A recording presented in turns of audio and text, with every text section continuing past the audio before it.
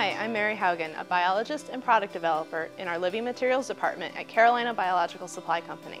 Today I'll discuss handling and receiving the painted lady butterfly larvae. The painted lady is an easy-to-use insect for life science studies in the elementary and middle school classroom. Carolina offers several options for viewing and interacting with the butterfly life cycle. There are cups with butterfly media and larvae already added, eggs, chrysalises, or adults. Today I'll discuss our most popular life cycle option, the larval stage. This is the painted lady butterfly culture, which contains 5 to 6 larvae. Caring for the larvae is very simple. There is enough food in the bottom of the cup for each caterpillar to complete the larval stage. Keep the lid on the cup throughout the larval stage. Don't worry, it has holes punched in it to allow air to get inside. The larvae should be kept at room temperature and away from direct sunlight. The larvae are not very active during this stage of development. You may even begin to think your caterpillars have died, but this isn't the case. To check them, gently open the lid and push aside the paper.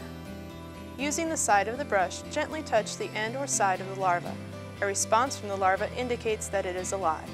Be sure not to pick at the larva with the tips of the brush, as this may damage the larva. Replace the paper and lid.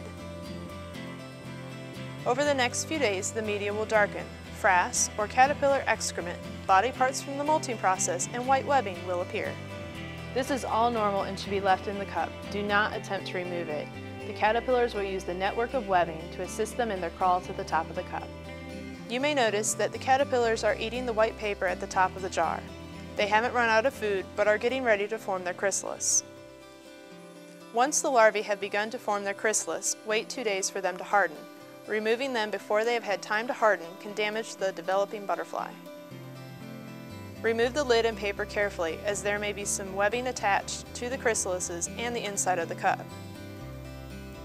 Hang the paper with the chrysalises inside of the habitat. You can secure the paper to the netting with a straight or safety pin. Remember to close the cage door. Keep the habitat at 72 degrees Fahrenheit and wait 5 to 7 days for your adults to emerge.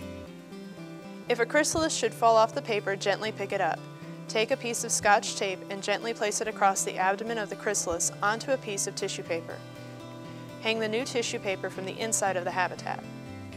Or, you can place the chrysalis on the bottom of the habitat. Keep in mind that if the butterfly is weak, it may not crawl up the side of the habitat to pump its wings and may not survive. If the chrysalis attaches directly to the lid, lean the lid against the inside of the habitat. When the adults emerge, you may notice a reddish-orange fluid coming from the chrysalis. This is not blood, but a substance called meconium, which is the accumulated waste products from the metamorphic process. To feed the adults, mix 2 teaspoons of table sugar with a ½ cup of spring water. Place it in a shallow dish with a mesh sponge, which allows the butterflies space to land and drink. Replace with fresh sugar water daily to prevent mold growth. Make certain the sponge and container haven't come into contact with any soap.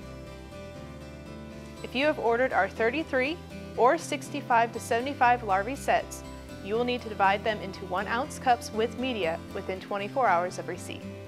This is because there isn't enough food in the shipping cup to maintain them through the rest of the larval stage. Make certain to wash your hands with soap and water prior to beginning this process.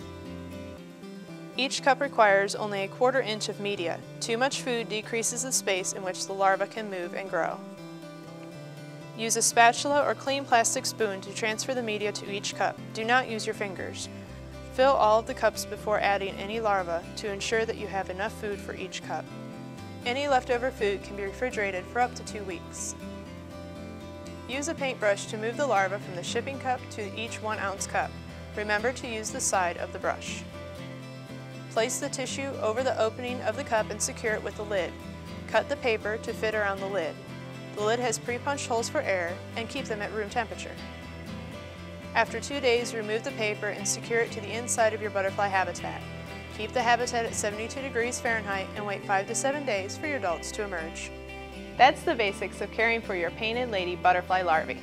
Visit carolina.com/butterflies to find more products and resources for your insect life cycle studies.